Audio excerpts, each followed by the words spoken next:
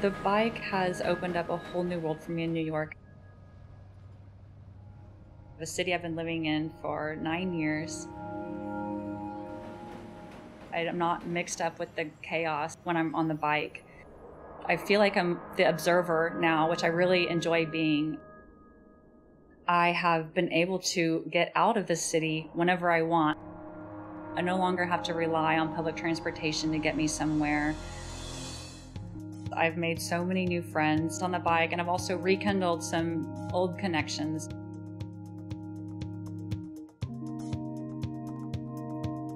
It's been a really great way for me to rediscover what New York has.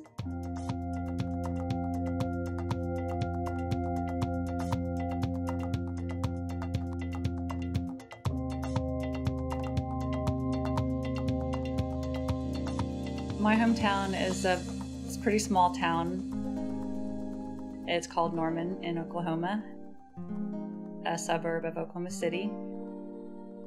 The music scene in Norman is pretty cool. When I go home, I like to go see local bands play, or I also play myself with friends that I have been playing with for 15 years or more. The main thing I think about when I think about Oklahoma is my family. And my family is very huge, and we all get together when I go home. I have a very warm spot in my heart for Oklahoma because of them. Of course, I still have tons of friends there, and I've made new ones even since I left 10 years ago. My uncle has been a bike enthusiast for my entire life, and I guess his entire life. I must have been around 8 years old, I don't remember, when I first got on his bike, and we went really fast. He turned a corner and we came probably a foot away from the ground, and I couldn't believe that we didn't just fall over onto the pavement. And I was really scared but super thrilled at the same time. And ever since then, I have been drawn to motorcycles.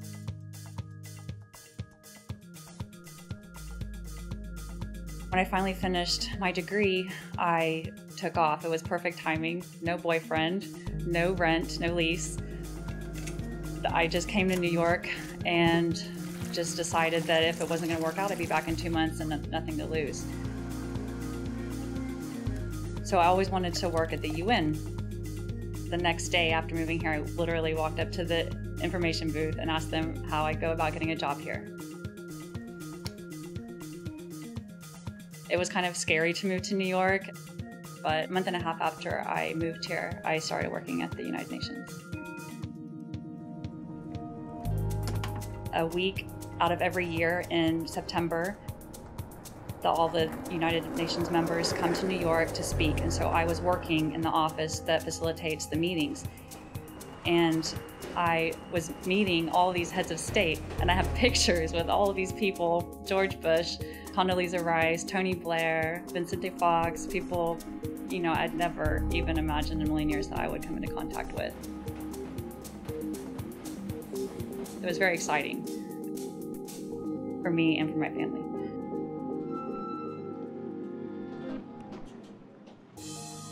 But since then, I've been dealing with the public transportation in New York City for 9 long years. Getting into Manhattan from Williamsburg in Brooklyn is pretty much a nightmare. There's one train, one line that connects Williamsburg to Manhattan. You are crushed, hurted, you don't have any control over what's going on. There's constant noise, and it's impossible to find peace.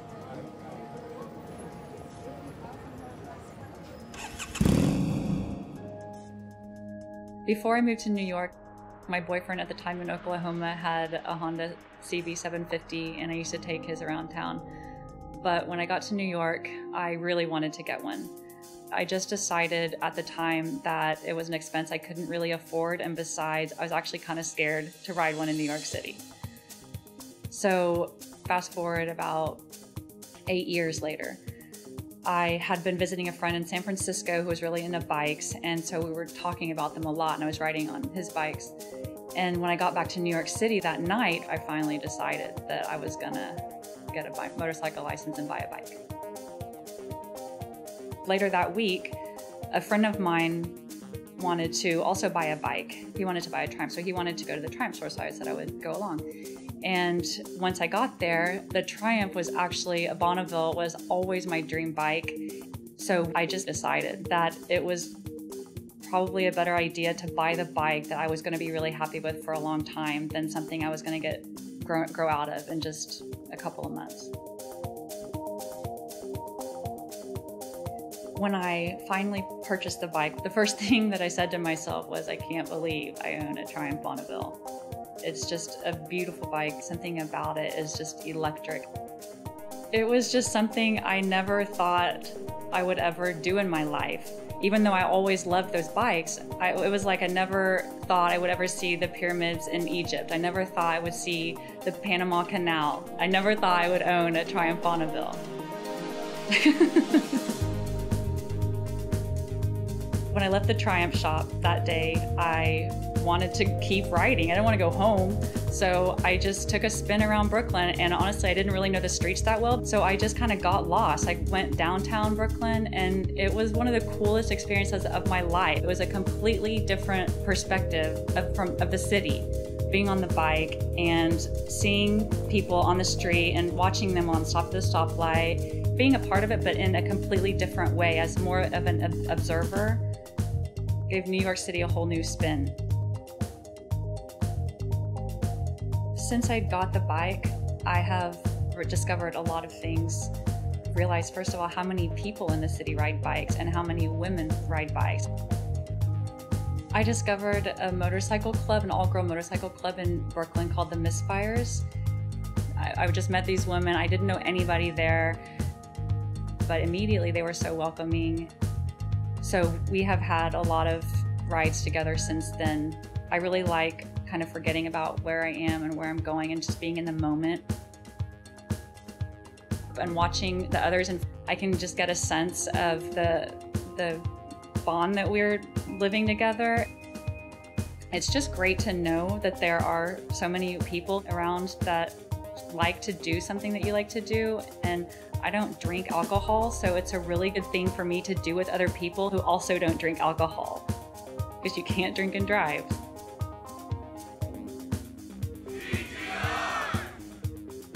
I rode it for a few months, and I started noticing a lot of other bikes around the city that had been customized, and I started seeing my bike in a different way.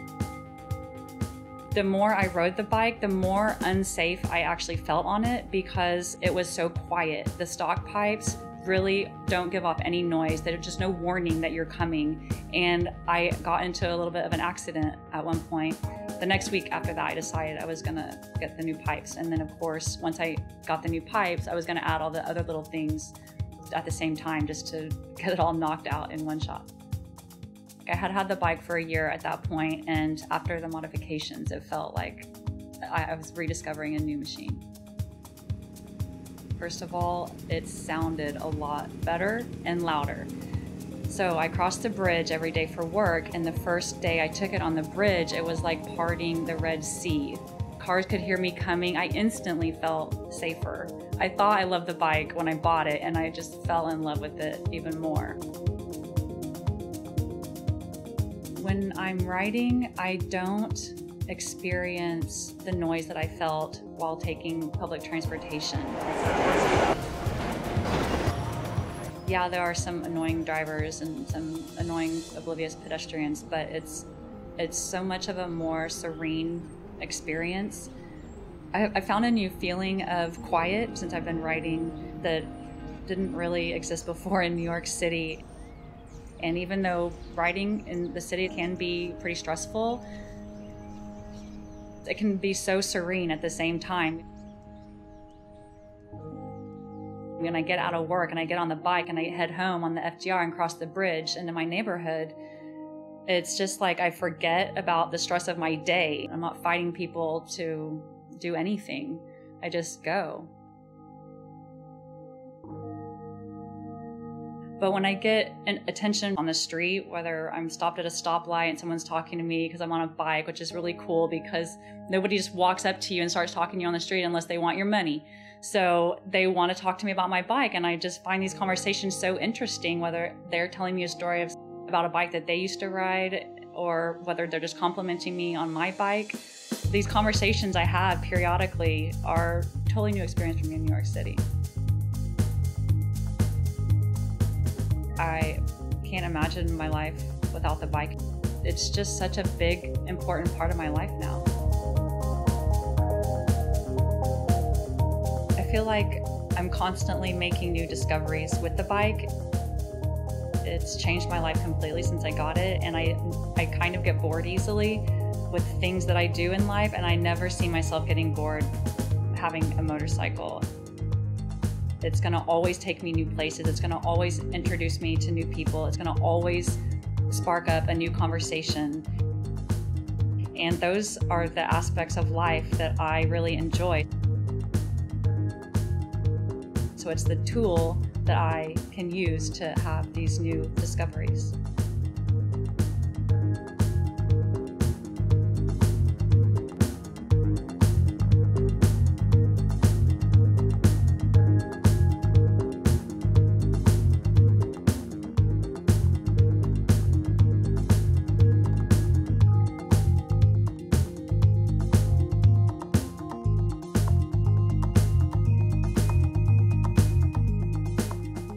Thanks for watching.